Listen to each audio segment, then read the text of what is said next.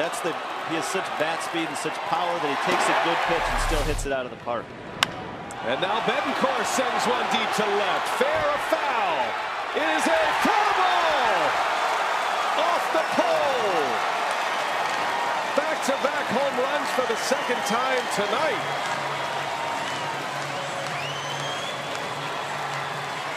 Bernie's gassed. Another slide, Bernie.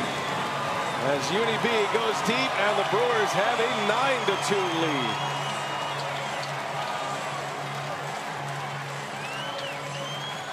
The Brewers go the entire season without back-to-back home runs. They have done it in consecutive innings.